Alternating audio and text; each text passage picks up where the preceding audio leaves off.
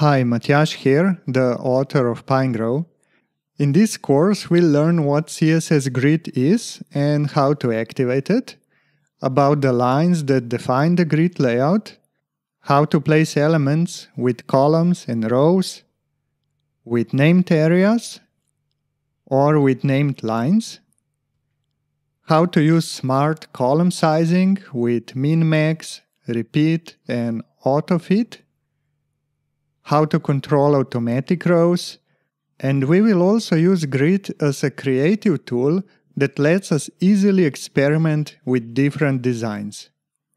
And we will learn all of this in less than 1 hour. The goal of this course is not to learn everything about CSS Grid. Instead, the goal is to quickly learn enough about the grid so that we can start using it in our projects. So let's get started.